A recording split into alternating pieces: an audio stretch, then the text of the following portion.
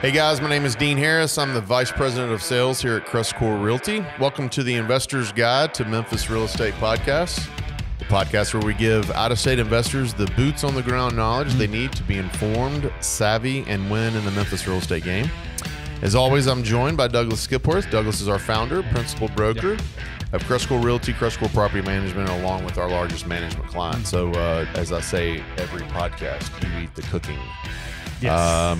You can listen to our previous podcast, guys, on Spotify, iTunes, our YouTube channel, Facebook page, anywhere that you listen to your regular podcast. Just search the Investor's Guide to Memphis Real Estate Podcast, and you'll find that. So, how are you this morning? Doing great. Yeah, good. Yeah, Today's topic is going to be pretty aggressive. We rarely get on here and say, go do this, right? Like right, you yeah, have true. to go and do this. Well, today we're going to, today's topic or title is why sell and buy right now? Like right this minute. Yes, why absolutely. are we buying? Why are we selling right now? We get on here and we told our producer Alec here this morning what our topic was, and he kind of chuckled and said, "Hey, that's a popular thing. It seems to be a theme." And truth of the matter is that is what's happening right now. When I'm talking to clients, I'm encouraging them to buy and sell, at this moment, like right now. So let's talk for a second a bit about why you should sell and buy right now. And the sense of urgency for this to me has never been greater. I've never been more aggressive when I talk to clients and say, hey, you should do this now if you've been thinking about it. And I hesitate a lot of times on just coming out and saying, hey, you should do this, do this. But we showed you about a week ago a clip, or 2 weeks ago, a clip from a year ago where I said, hey, if you're going to go buy in Raleigh, now's the time to buy in 38128 Raleigh, because you're going to see some appreciation. It turns out it was about 30%. Wow. And we showed the clip, a year ago when I said that, and maybe we'll do it again here. But I think you should buy get and your little sell. Crystal ball. We should put one of those right. Yeah.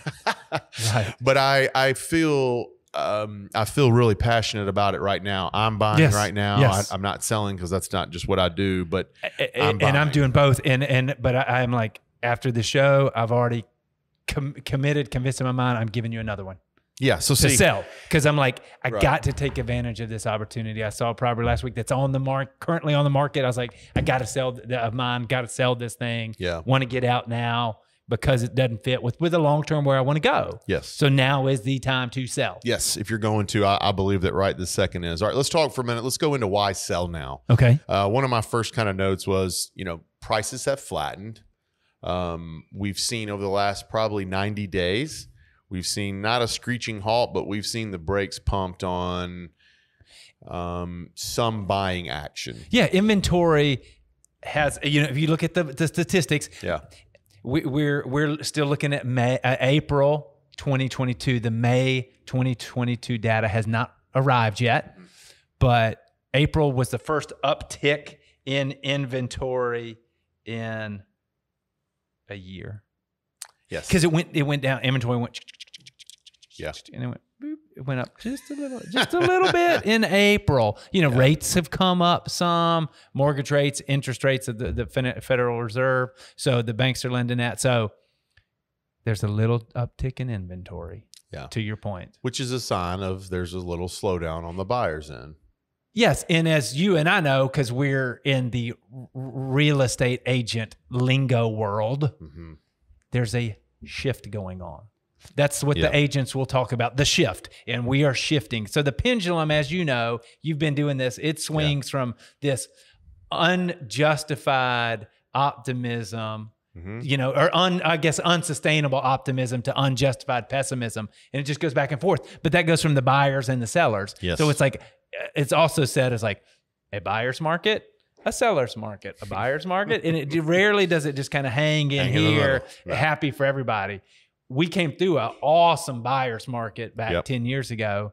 And over that time, it has just shifted all the way up here to like unbelievable seller's market.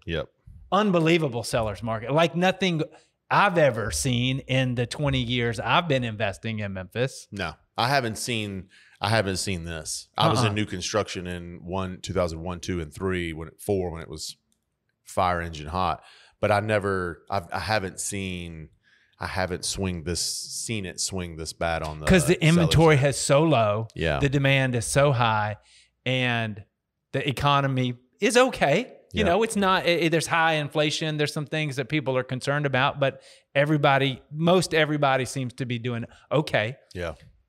But as I think you and I have seen, and we've been talking about this for weeks and weeks and weeks, seems like that pendulum isn't swinging out anymore. No, you and I were joking the other day. It's like it's kind of stuck. It hit the ceiling. It hit whatever it's going to hit. It hit, and when it starts swinging back, so that's why if you're a seller, like it's not going to get better. No, as a seller's we're not market. swinging Inventory up any higher is increasing. Rates are increasing. Even though demand is still high, certain buyers are priced out could be priced out because of rates, because of cash offers from other buyers, because of the appreciation that's still kind of out there because of the low supply, high demand. So anyway, that's why I'm like, I got to get rid of the 2 properties that I want to get rid of. You want to get rid of? I don't. You know, the demand. One of the other notes I had was, and it's pretty simple. Just the demand is still there. It's not as sky high, scorching hot as it was, but it is still there. There are still plenty of people that are looking for investment deals every day, and they're looking for their residential home every day. So this isn't a screeching halt. No. But you said at the very beginning, we are in the middle of this shift. It hadn't shifted. So if you're the seller out there, you shouldn't freak out. Or if you're the buyer, you shouldn't go into a contract negotiation and think that the seller's going to just give everything away for you. That's not going to happen. They don't have to yet. But it is coming back. I do. Right. I agree with kind of your analogy. Like it's hit it.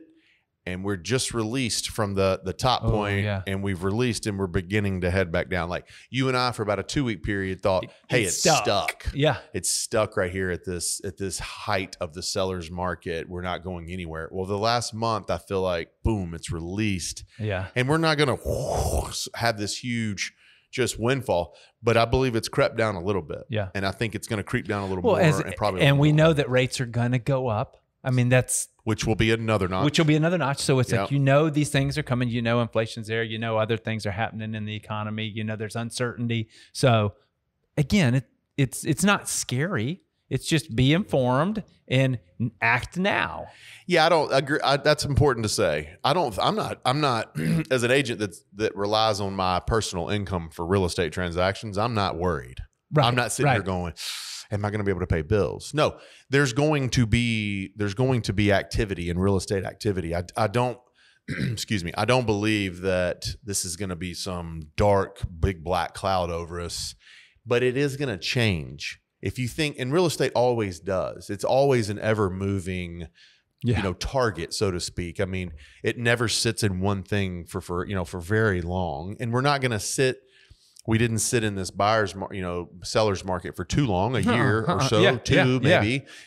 And it's already shifting, right? So we're going to see some higher rates, and it's going to affect that a little bit. So the demand is still there. The current market conditions are going to be here to last. You and I spoke yesterday. I personally believe it's going to stay still till we have another election. I think that it'll probably wave back and forth a little bit, but I don't see anything dramatic happening between here and maybe another election cycle. And even then, unless the rate is just going to continue to drop or go up, or there's some kind of I think and from an economic perspective, I think the government is going to try to rein in inflation a bit without putting us into a recession. We talked about that, the soft landing. Are they able to do that with, by the demand and supply? Yeah. And there are uncertainties out there, economic, more, world political, geopolitical type of issues. Yeah. So those are above my pay grade, but those are uncertainties. So, but as things are kind of moving forward, it's kind of like, hey, if things go this way, the rates are going to go up a little bit. They're going to try and tame the inflation. And if you're a seller, it just seems like now is the time to sell it, because you don't know what else is going to come out and affect that. And that's why I'm like, hey, I'm listing that property today. Yeah, and I think that's right. I think you're right for doing that. And anyone that's asked me, I've said, hey, it's still the time, and it's still we're going to go in a minute, but it's still the time to buy. I very rarely sit here and tell somebody, hey, it's a great time to sell and buy. Usually it's that pendulum is on one side or the other. But I think for various reasons, you should still do both. What are some of the other reasons? Go ahead. Yeah. And that's a great point. And because I'm an advocate for buying now. So it's like, I'm like, blah, blah, blah, both sides. So I want to say, it's like, you hear me saying, it's like, I'm not going and liquidating everything I have. Right. That's not what I'm saying. I'm saying if there are properties that you want to sell them now. Yes. Because I have properties that I need to sell. I've been talking about it, and I listed one a few weeks ago, and I was like, I need to list this other one, and let's do it and get those done and reevaluate the portfolio. And so I'm saying if there are properties that you have considered selling or that don't fit in your portfolio, or you think you might want to sell, that's what I'm talking about. Yeah. I'm not saying get out of real estate. No. I'm saying if you have something you want to upsize, reposition, liquidate, dump, unload, whatever the case, whatever you need to get out of that property. Yeah. But I'm way going to say use those proceeds to go do something else in real estate. Because if you're not now is the opportunity. So that's why I'm taking advantage of selling these two properties and buying this. So I told a guy yesterday on the phone, we were having this conversation and going through this, and he asked about the timing. He's like, well, if I wait, do you see this a slow bounce down and then a bounce back up? No. I actually said, hey, if you're going to think about selling over the next 2.5 or 3 years, you need to do it now. You need to do it now because the values are going. That's right. You need to do it now. It's not.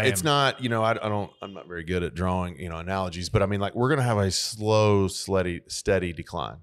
The rates are going to go up, and it's not going to be a crash where people are worried and they're freaking out. Don't see that in the tea leaves. But when the rates begin to tick up, it's going to cause a little bit more worry and concern. You're actually going to have some investors that are going to be in that situation. I've given this kind of scenario before, where you got 3 houses and one's vacant and 1.5 is paying the mortgage. Well, all of a sudden the second one goes vacant and you need 20 grand to fix one of them up. And now you're not making any money. You're losing money actually every month, and you're frustrated, and then you're going to sell. I tell you, if you get to that point, you're going to be selling out of desperation, and you're going to be making decisions of zero leverage position, right? You see what I mean? You're going to say, I got to sell. Dean, try to get the most you can. In 3 weeks, you're going to have another payment come on those, and you're going to say, Dean, get rid of them. Right. And it's a great point too, because again, what we're saying is be in control and sell now. Yes. Don't wait. Perfect. Don't wait and be out of control and have to sell. But like, hey, look at your portfolio, look at a house, look at whatever you want, and say, now is the time to sell this one or these properties, because you don't want to be backed into a corner, man. You want to be in control. I want to go back to that. Be in control and sell now. You can sell later, but you're not going to be in control. Right. The market's going to control you. And it's going to control that process. Right now, as the seller, you have more control. It looks like you have more control than you are going to have in the near to mid future. That is dynamite. Again, that pendulum will swing over cycles. Yeah. But that pendulum, chances are, pendulums don't usually swing like this. No. They swing like this. So it's like the chances are that pendulum is going to swing back at some point. So that's great. It's not going to stay over there, seller's market. Pendulums don't swing like this. Yeah. That's right. So that's what I'm saying. Is like, be in control and sell now, as opposed to waiting, and then you don't have as much control as a seller.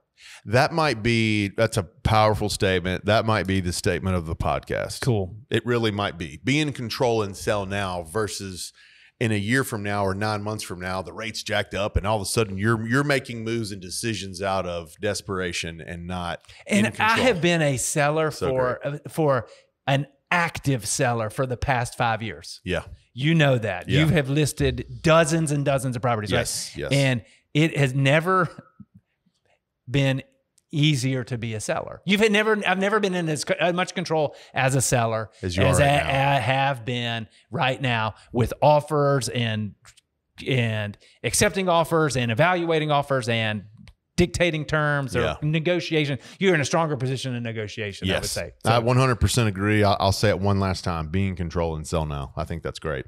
Okay. We've talked about selling. We agree that now's the time. Yes. You can be in control with doing it. It seems like now. I think in 6 months from now, you might be out of control. It sure looks like everything is saying you're going to have less control in the future. Yeah. So, I 100% believe that. I've been in this now. Both of us have been 20 years in the business. Plus. So I've been through the down and the up, and I 100% agree with that. Cool. That statement. Okay, let's talk about buying. The first thing I wrote this on the wrong column, but the first thing I would say for buying now is the biggest thing. Above everything, above whatever else you can do. If you're in this for the long haul, you're going to be building equity. Yes. Today. Yeah. You buy today, you close today, your equity charge begins today. Right. And if you're in this for the long haul, what else is more important other than having that equity and that cushion? That's what you're paying. You're paying for the future for. You're paying for that equity. You're paying to pay these houses down. So no matter what the rate is, no matter what the market looks like, if you buy a home, you're immediately starting to build equity in it. Yes. It is the analogy or the illustration of the tree. Okay. When's the best time to plant a tree? 25 years ago. Yeah. When's the second best time to plant a tree? Today. Yeah. So if you don't have a portfolio that's paid for, like, how are you going to get a portfolio that's paid for? Buying property today and having them pay down. So don't wait to buy real estate. Buy real estate and wait. That's the tree analogy of that's right. Of buy that tree today. Or plant that tree today. Buy that house today. I agree with you 100% on this. I told you I was with my wife and son on Friday night, and we drove past a property that I had the opportunity to purchase at a fair price in a location that I wanted to be in. Mm-hmm. And I sucked my thumb and sat over in the corner and just chickened out. And I drive by that property often and think I could have had that property. How many years ago was it? Oh, that was maybe 10 or 12 years ago. Yeah, Great Recession kind of time. Yeah. Coulda, shoulda, woulda. But I do that with several streets. Our office had an opportunity to buy 2 houses and drive by those houses 5 days a week. and it was an opportunity in a good location at a fair price. And when I say good location, I mean in a location that I want to be in. Yes. The 2 properties I talked about selling, I don't want to be in those locations. Right. Long term. Right. That's why these other 2 locations I'm just referencing that where I missed an opportunity. Like it was a fair price. Yeah. I had the opportunity at that price that made sense to be somewhere I wanted to be, and I didn't do it. And that's why I'm always a buyer and I'm always looking. And that's what I feel like Memphis has right now, and why you got to take advantage of that. Did you feel like you learned a lesson with that? Always learning lessons from that. Do you look at a property now that you think, hey, I might want it, and go ahead and move on it? And yes. Your mind goes back to those examples? When I purchased 2 months ago with you. Yeah. Was it like, is that really the perfect property for the portfolio? I don't know, but it is a location that I've always wanted to be in, and I like it. It was a fair price, and here we go. And it's going to be the long-term opportunity. I don't want to miss that opportunity because that particular property was owned by a family for 40 years. And this was switching. There was a death in the family, and there was an opportunity, and opportunity might not come around again for 40 years. So I wanted to take advantage of that opportunity right now. Right now. So, and be looking for opportunities like that. Waiting can be a huge gamble. It can be an enormous gamble. Always waiting. There's no promise that this market is ever going to go back down. A lot of times people ask me, hey man, are you buying right now? Like, that are not in the industry or whatever. That's right. Like, are you buying right now? Yeah. I'm looking for whatever I can find that makes sense in my payoff. I tell, and I like saying this, I tell investors this every day. A close friend of mine that used to work here. You probably know what I'm talking about. Yeah, we went to lunch last week. Man, are you buying anything? Yeah. With these prices, you're still buying? Like, he could not believe it. And I looked right him in the face and I just said, hey, what do I care what the price is? And he sat there and he looked around puzzled and he couldn't figure out what I was talking about. I said, his name was Brian. I said, Brian, what if at the end of the day, you know what my strategy is? I want to retire off of these. And then I want, when I'm dead and gone, I want to pass them to the kids and let them either, grow it or sell them or whatever they want to do with it. But I'm never going to sit there at the end of the day when I'm done and paying these off. And I'm going to look back and I'm going to say, man, in 2022, I bought 10 houses and overpaid for them by 20% or whatever. Yeah. Why in the world would I ever say that? I'm not. I'm going to say, man, overpaid. I did what I had to do at the time. And now I'm getting to where they're closing. I have one on Lochinvar. Mm-hmm. Okay. I'll give this as an example. I bought 2 years ago for about $52,000. It needed 25 in work. Yep. Great property, rent for $1,000. Yeah. Awesome numbers. I just contracted one last week on Lochinvar. 28 square feet difference, same bed and bath count, 88,000. 30,000 more. Why do I do that? I don't care because the rent has gone up. Yep. It's not as good a deal as my other Lochinvar. I don't care. It's not the idea. I'm not trying to win a competition on what deals I got. You know what I'm saying? There is no competition on deals. You don't win a trophy for a deal. You don't hold up a banner, a gold medal. You don't get anything for a deal. You get to brag with your friends at dinner. Right. But what's that get you? Nothing. I'm trying to get them in a payoff, 15-year payoff system to where I can be done and retire. Yep. So waiting and choosing and saying, hey, next year is going to be a better year for real estate. I'm going to wait till next year. I think that's the wrong mentality. I think you're going to set yourself up to never be in it. Right. Always waiting for the opportunity that might never come. Imagine waiting for something that happened 20 years ago. Yeah. Hey, I'm going to wait till the houses are back. You're going to be waiting for 20 more years and 40 more years. They're not coming back to that. Yeah. And I think there's some macro, those are awesome. And I completely agree with you because if the individual microeconomics, I guess, of that individual property work with, here's the price, here's the rent, here's the loan I'm going to get, here's the money I'm going to put down, whatever. And that works. Awesome. Right. And that buy it and make it happen if it's where you want to be and you've got that opportunity.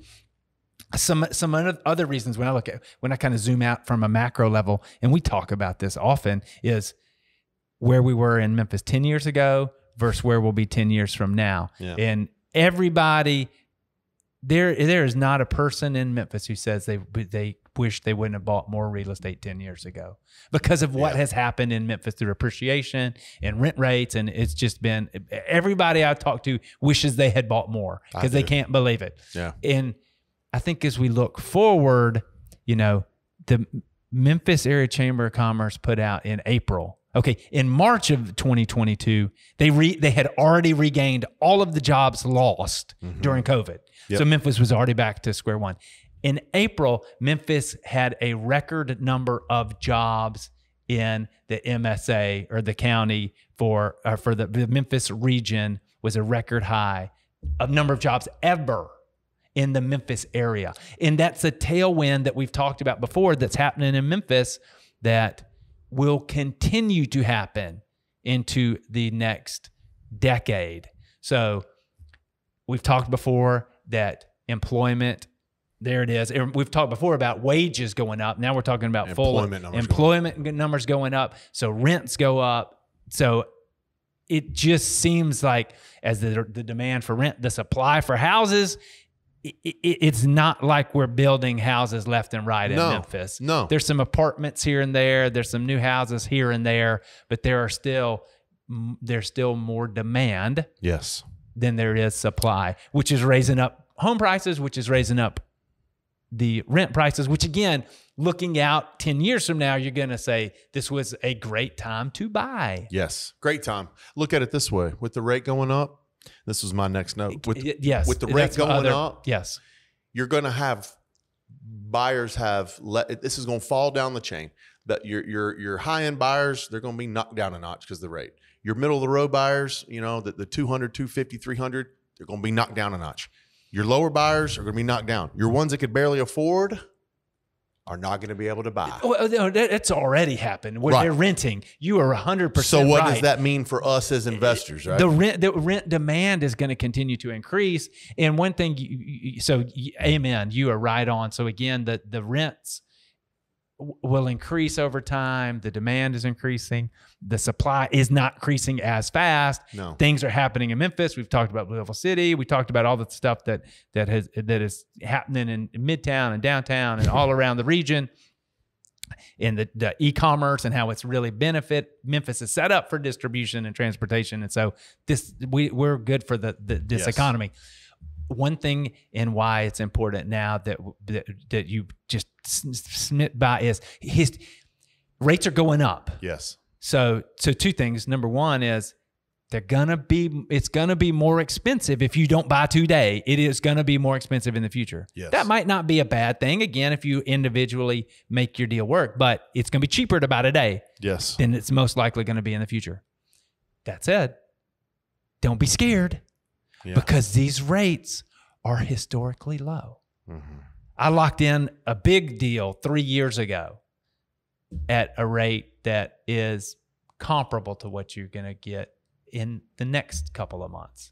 Right. Still, but you know, and you still were happy as all get out right then. Happy as all get out because I've been doing this for a time enough to know that the rates are still unbelievable low. It just happened that I happened to hit it at the height, and then COVID came and other things, and rates went low. Yep. That's okay. Yeah. Because they're still historically low. So they're still historically low. So buy now and lock those rates in. That's right. Now. We're going to create still more historically tenants. low. I mean, if you're that investor and you're thinking, hey, that it's kind of hey, we can't buy because it's too expensive. We have to rent. You know what I mean? Like, I think we're going to find a ton of those, like a lot. I don't really more think and it's more. Yeah, I think it's going to every month. I think that's going to go up as the rate goes and prices go. The median price in Memphis is $215,000. We can go back to when we started this. The median price was $99,000 in 2007. I mean, that's half of what it is now. Yes. So that was in 97. That's in 99. No. 2007, 2008. Like at the Great Recession, it was 99,000. That was just 13 or 14 years ago. Yeah. I mean, now it's a 215. So what is it going to be in 15 years? 320? You see what I mean? Like, who knows? But the point is buying rental properties now, you're able to make them work now. I only think it's going to get better. I think the rent's going to go up. I think there's going to be more tenants. I think the idea or the investor owner is going to be in a much better shape as this goes along. I don't think the investors are going to be worse off. I really don't. Not here in Memphis. Now, in other areas, I'm not sure what those economics look like, but I think in Memphis, there's going to be less people that can buy. We have historically had low credit scores. We've had, not more blue collar jobs than not. So Memphis is going to stay a tenant-based city, and I think it's going to get even more percentage of a tenant base. That's not necessarily bad. I mean, it's not. There are people who like to rent. Yeah, there are people who like to have the flexibility, not have the worries and cares that homeowners have. Yes.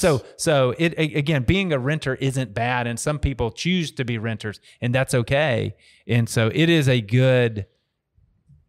being a good landlord is providing a real service in Memphis. And you can distinguish yourself if you do those things that we've talked about on many shows of doing the rehabs right, doing the repairs, doing replacements instead of patch jobs, and doing the things that help continue to make your house desirable. Yes. That's why this is part of the reasons why I'm telling you to do both. You know what I mean? Yes. It's just, I've never sat here. I mean, it's kind of odd, but I've never sat here and really said do both. I've had markets where I'm like, do one. Hey, you got to sell, or you got to buy, or you got to whatever. It's been very rare that I've been able to sit here and honestly say, hey, for both sides, this is great. But I think that's the one gap. Yes. We're in the one, like in our pendulum that we're talking about. Yes. I think we're in that on the way back down here. I think there's that one sliver where for both sides, it's still good. I do think it's going to come back down a little bit more. I still don't think we're going to be able to say, hey, don't ever buy. Sellers might run into a situation where they don't want to sell, but I don't ever, because of the reasons we've just named, equity build, you know, the tax implications that you have as being a real estate investor, those don't ever change with the market.